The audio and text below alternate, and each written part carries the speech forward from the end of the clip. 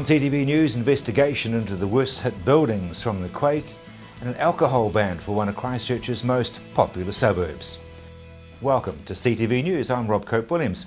The public are now being asked for assistance by the Department of Building and Housing, who are investigating the worst hit buildings. The Department of Building and Housing is conducting an investigation into the Canterbury Television, Pine Guild Corporation, Forsyth Bar and Hotel Grand Chancellor buildings. This was announced by the Minister for Building and Construction in March, and the department is now asking the public for assistance. It's seeking photographs, video recordings and first-hand accounts of the state or performance of the four buildings prior to, during and after the 22nd of February earthquake. It would like any information by or before the 31st of May. The technical investigation will establish and report on the original design and construction of the buildings, the impact of any alterations, how the buildings performed in the 4th of September quake and the aftershocks, what assessments of the building's stability were made, and why the buildings collapsed or suffered serious damage on the 22nd of February. However, it will not address liability. The material will be passed on to engineering experts who are assisting with the investigation. Material can be sent to Canterbury Earthquakes Building Investigation, Department of Building and Housing, PO Box 10729 Wellington. Envelopes should be marked Attention David Kelly, Deputy Chief Executive Building Quality. For more information, call the department on 04 817 4266. There are many people who say that the City Council stopped its liquefaction collection far too soon. CTV News has received a number of calls from upset residents who say the weekend's deadline for liquefaction collection was too soon. One caller said the deadline added to the stress of many residents who'd finished clearing liquefaction from the February quake, only to be hit with more after the 5.3 quake on the 19th. Civil Defence announced free collections of silt would end at the end of last week.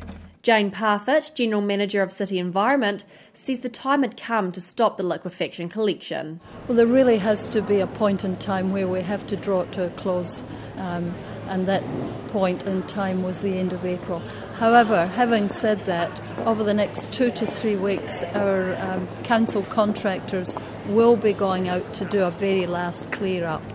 So we really wanted people to get their requests in, especially elderly people, people without close friends or neighbours, people with disabilities, to put in their requests last week. At the end of the week, we had about 100 outstanding requests, and over the weekend, our volunteers helped us with 40 of them. So we've got about 60 still to do, and we'll be getting out to them in the next couple of weeks. She says people can now take their silt to the Eco Depot for disposal and keep the receipts for insurance claims. And then, after that, if people do still have silt to get rid of, they should take it to the Eco Depot and make sure that they keep the receipt, because that's claimable for insurance purposes. But she says there are still measures in place for those unable to get to the Eco Depot. In the case of these sorts of people, I would suggest that they do let us know, and our contractors will pick it up from there. As I said to you, we're hopeful we've got most of them now, because we did publicise it that it was coming to an end. But if you really are stuck and you've still got some there, 941 8999 is our council customer services line, and they'll put a request through. And the contractors will be out in the streets over the next 2 to 3 weeks. The volunteers were to help people such as elderly, those with disabilities, or people without personal networks or community support to help with their silt removal. There have been various volunteer groups helping. The volunteers have been from all over. Really, it would be hard to say one particular place. At the moment, the students have gone back to varsity. Of course, you know, over the 10 weeks since the earthquake, they've just been terrific. We've had the Farmers' Army, they've been great. We've had the Red Cross, and then we've had just other people who've pitched in and helped. Volunteers and those needing volunteer assistance should call the council helpline or email info@ccc.govt.nz. The fire service has been in the middle of the action since February 22, and now it's taking its toll on staff. There was a lot of shaking, a lot of rattling of the station, and unfortunately we've sustained quite a bit of damage. In the very initial phases, the crews got the fire trucks out of the appliance bay, as we call it, got them outside, and we're in a position to respond to the growing number of calls that started coming in. Yeah, absolutely. Our main focus was ensuring that we got our resources out, our people out, and then responding to the various sites around the city that we were becoming aware of very quickly. In the initial phases, everybody's overwhelmed by just the sheer scale, the sheer volume, and I have to take my hat off and give credit to most of my frontline officers who were here at the time, who started coordinating and organising the response, the resources coming in, ensuring that people had the right gear. We had all available resources out on the road, and as additional managers were flown in from around the country and arrived by road, our first group came in from the southern region, our colleagues down there, and we were able to form what we call an incident management team that began coordinating and getting a structure in place around our resourcing and our response. At Central Station, we sort of divided up into three parts: the east wing, the appliance bay, and the west wing. Our west wing has slumped and sustained a lot of damage, and as such, for safety reasons, we've moved everybody out of that part of the building. We've had to come out of the appliance bay, and we've got a temporary structure out on the road which is housing 3 of our trucks. 2 of our crews have had to go out to Sockburn into our St Albans station, and we've also got 1 crew currently located down at New Brighton with our volunteer brigade down there. So it's sort of been a real upheaval for everybody, moving out, relocating, and also reducing our footprint in terms of the available space on station. Majority of our staff are now sleeping in the backpackers next door to us, and I've had to give up my office, so to speak, and done so to allow my operational staff, the frontline staff, to set up their office, the rostering needs in a safe environment, and my management team and support team, we've moved into a portacom, and we'll be based out of there. It's demonstrating to everybody that we've had to do a lot of changes, that everybody has to do their bit until we're able to move into new buildings. The fire service got good support from out of town and volunteer crews. Yeah, on the day of the quake, yes, we did. We had a lot of volunteer stations that came in, made themselves available. Also, all crews within the Christchurch area made themselves available. My role at that time was with fire risk management, so I put on my gear and jumped on a truck also and went into the CBD. But I think we all got very, very tired and fatigued in that initial phase, and of course that was necessary. We had a job to do. We were in the rescue mode at that stage, and there was a great number of people that had to be rescued. So we just continued on working as and when we saw fit in different areas of Christchurch. But we also have a 4-shift system, so the guys would come on and replace the on-duty crews as and when their rostered shift finished. The recovery mode was quite late in the piece, further on down the track, and so the rostered shift system was working reasonably well then, although having said that, they did bring in appliances from other areas of New Zealand. A lot of volunteers also came over from as far as the west coast. We've had crews from Dunedin come up and certainly assist, so that's been well appreciated. Because it's our own city, it's been very, very difficult, and a lot of the firefighters have damaged or destroyed homes, so they've had to focus purely on their work in those early stages. And now, because they've got now time to reflect on their damage and what's been happening for them, that has caused some issues as well for them. We have a welfare plan here in Christchurch, and it's quite a comprehensive plan. So we're monitoring the firefighters and their families, supporting both themselves and their families. We have a range of psych services that we have set up. We've linked in with the police and their welfare plan and working together there.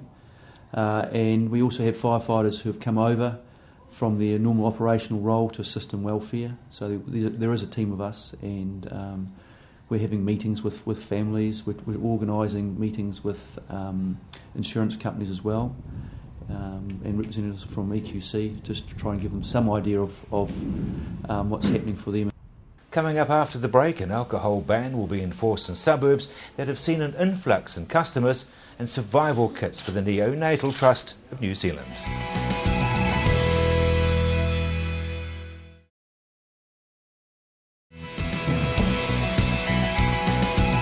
Welcome come back. An alcohol ban will be enforced in suburbs that have seen an influx in customers looking for a new place to drink. A report to last week's City Council meeting recommended an alcohol ban in public spaces in Riccarton and Ilam for 6 months, and investigations are now looking into bans in Papanui and Maryvale. People are now banned from consuming and possessing alcohol on streets and other public spaces. Police and the Riccarton-Wigram Community Board want the ban to stop alcohol-fuelled trouble in the suburbs since the quake. These suburbs have reported an influx of bar customers since the February earthquake. There are particular problems in the Riccarton, Ilam, Papanui and Maryvale areas. These suburbs have become the focus of weekend socialising that previously happened in the central city. So post the earthquake, there seems to be a lot more disorder, and certainly the police record that. And there seems to be disorder around parties in the Riccarton Ilam area, which wasn't such a feature before. Basically, the problems before were when young people were at the pubs and walking home. And on top of that now, we've got parties largely by students, possibly other young people, and those parties are spilling over onto the street. Councillor Broughton said she and many residents wanted a permanent public alcohol ban for several years. Well, I think we'll probably have to have a liquor ban around university. Whether we have to have it as broad as it is, I don't know. And potentially once the strip goes back into operation, and that's back on the 29th of October, it may be that we don't have the same problems. So it's very much a testing time, I would say, and I guess it's going to be the results. But I'm really convinced there will have to be an area of Riccarton Ilam which has a permanent liquor ban. There's been an area, a confined area, there's been a lot of problems since 2004, and I and residents have tried to get a much more confined area as a liquor ban since that date. And the residents have actually gone to 2 working parties at council, one in 2004, one in 2007, and one in 2010, I should say, and have actually not succeeded well. What happened in 2010 is the council decided to put in a liquor ban in this more confined area in a temporary basis, and it commenced on the 17th of February, and it only ran for 5 days before the earthquake. So that more confined area was tested, and from anecdotal comments from residents, it seemed to be much quieter. And my belief is that probably it would be students in this area were fully briefed, and therefore they didn't have to be stopped by the police, they just knew what the rules were and complied. She says evidence from a temporary ban during this year's Canterbury University orientation, which was interrupted 5 days in by the quake, showed fewer people drank in public places. I think it's a positive step. I'm surprised at the scale of it. It's stretching now from Blenheim Road through to Fendleton, Deans Avenue through to Pearce Street. So it's a much larger scale than I had ever advocated for, and that large area has been proposed by the police. So there's an irony in this. Police say main problems were people moving between suburban bars when it would usually only happen in town. As the strip is closed, and I think it's really unfortunate because I actually think young people should have a place to go, they've come down to Riccarton, probably to in fact Maryvale, and they're having that same nightlife, or trying to, which they had on the strip. Now, I personally think they are entitled to a nightlife, but the trouble with Riccarton is that you've got a residential area close to the bars, and they're probably spilling out onto the street and probably walking home late at night and causing problems.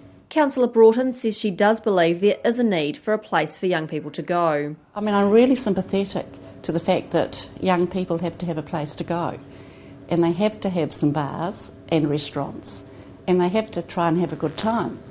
So all this liquor ban is doing is stopping drinking on the streets. It won't confine their sort of fun at the bars, it won't confine them to being a staid or anything like that, but it is going to stop drinking on the streets. All suburban bars have seen an increase in patronage, although some say they have not experienced the same drunken problems as bars in Riccarton and Maryvale. Yeah, no, we've been Pretty busy, yep. It's definitely increased, that's for sure. Bill says they have seen an increase in people staying around longer when they would usually move into town. Yeah, they are sticking on a little bit later. We've never been a real late bar, but they are there a bit later now. Bill thinks there should be a total wide liquor ban, as there have been other suburban areas that have been having issues, as well as Riccarton. The council will also debate a motion tabled by City Councillor Aaron Kewen, who's calling for a 1-year liquor ban for all of Christchurch City and Banks Peninsula. The council is likely to consider the notice at its next meeting on April the 28th. The liquor ban will be in place from May the 19th.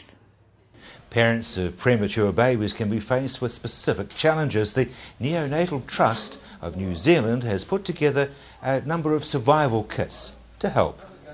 The Neonatal Trust have been fantastic. They've really helped me and my daughter Grace when we had to be flown up to Wellington after the earthquake. Went up there, had never been to Wellington before with my 80-year-old grandmother, and we got flown up in one of the small aeroplanes to be in the hospital up there because she was an incubator, so and on life support sort of thing with oxygen, and so we had to get flown up there.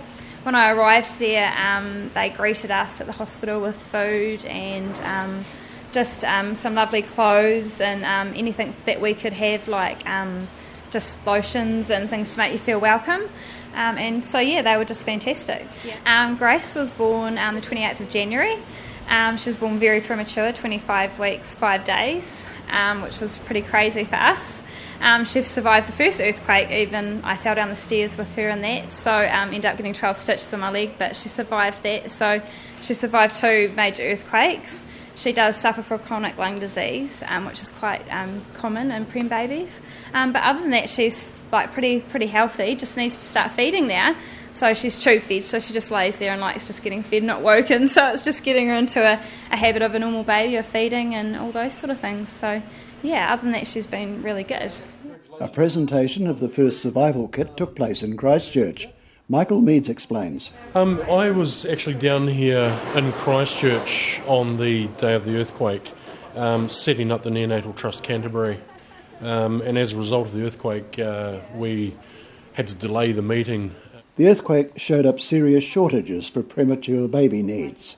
So people were left without formula, nappies, heating, ways to heat baby milk. So when I got back to Wellington, and a couple of days later, I then reflected upon the earthquake and thought to myself, people aren't really prepared. They might have their survival kits for their families, but they have nothing specific for neonatal graduates. And so we put these kits together with the support of New Zealand Communities Trust, who gave us $15,000. Each kit's worth $500. So in these kits, there's various things like formula, nappies, blankets, lanterns, cookers, very, very specific to babies' needs. So a lot of the stuff actually came from Christchurch, and I was able to happily write a cheque out to the businesses down there, or down here in Christchurch, which made me feel as though I was doing something for Christchurch as well, not just Christchurch neonatal graduates. Today's presentation was a milestone. It's never been done before, so Canterbury, you're a first. Coming up after the break, we take a look at some interviews from CTV's City Life programme.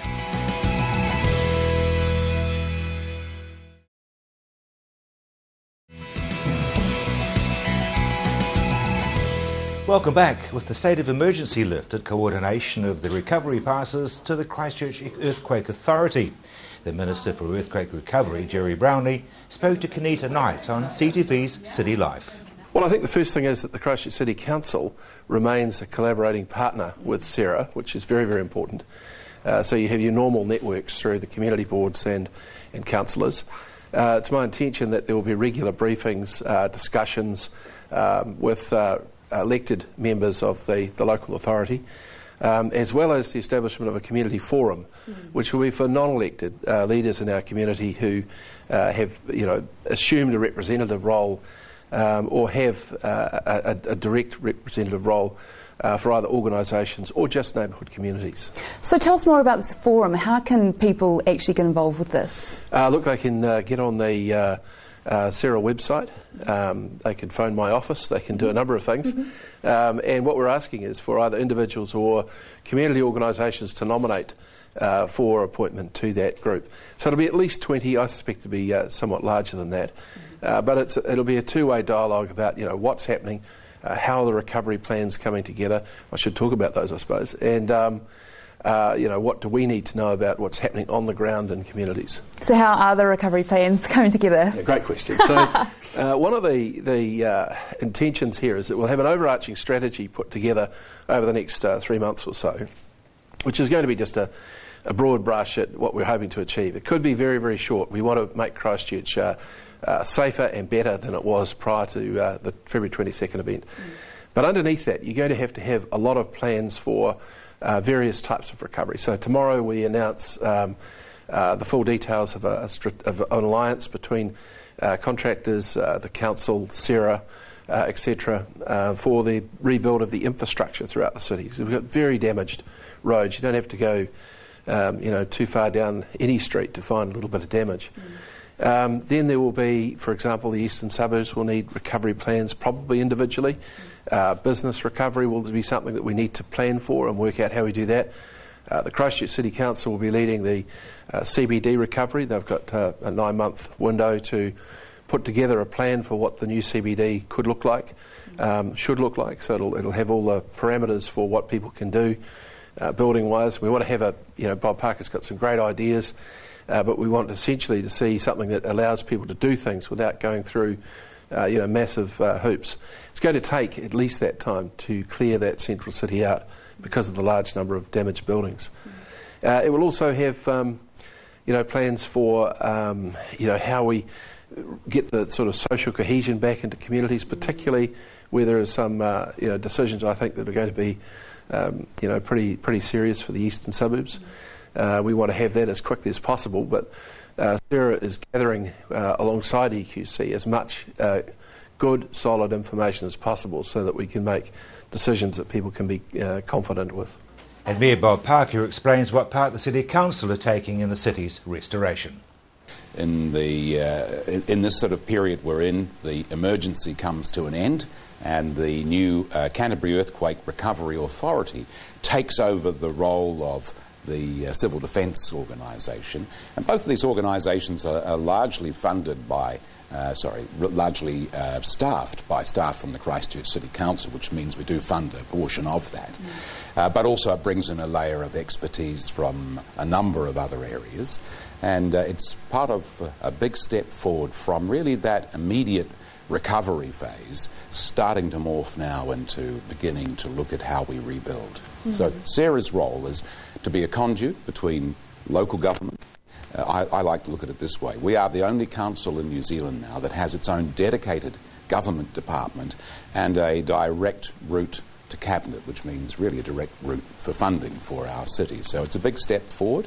We'll be working side by side. We'll hopefully become inseparable, like kind of Chinese and Siamese twins maybe. So it's an exciting time to start shifting the focus.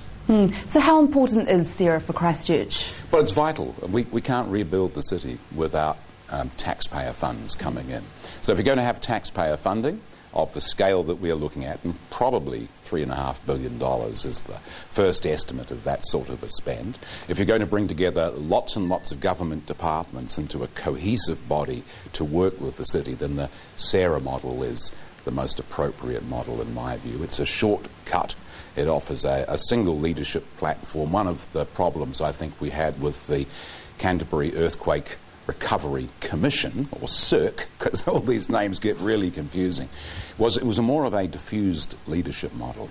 This one gives us a single structure that works alongside council, has ultimate authority in a number of important areas, and so it's vital for the city we have a good relationship. How's the council looking after people in Christchurch? I mean, there was a lot of flack in regard to the eastern suburbs.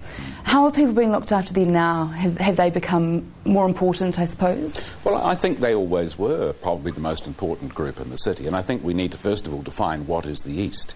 Now, in the first earthquake, the East was definitely Avonside, Bexley, areas that were quite clearly devastated by the earthquake. And this time, it's much bigger. It's really Littleton, right over the hills, all the seaside suburbs, and then right around to probably St Martin's and to the Opawa area, Huntsbury, those sorts of places, and then everything east of Hagley Park, effectively.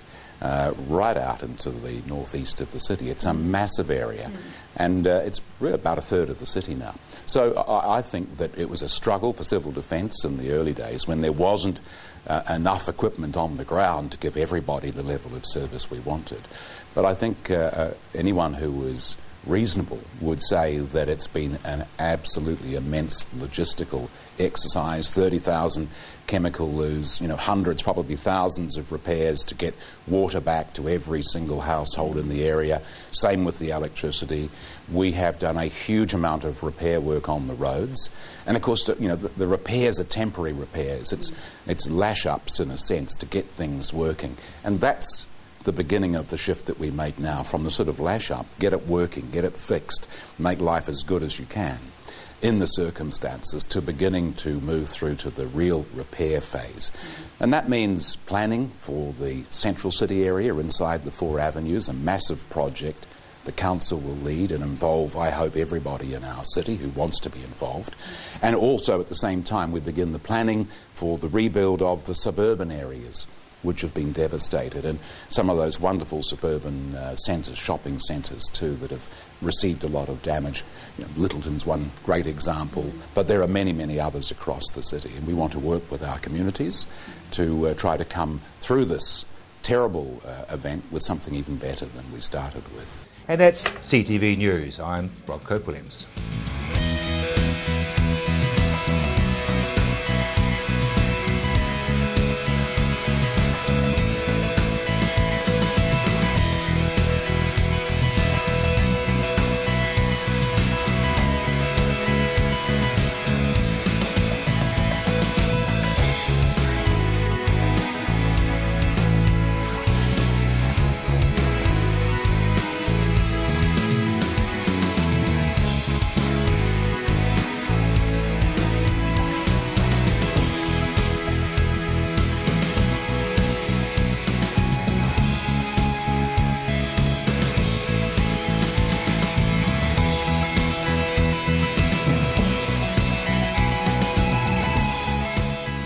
Supporting local content so you can see more of New Zealand on air.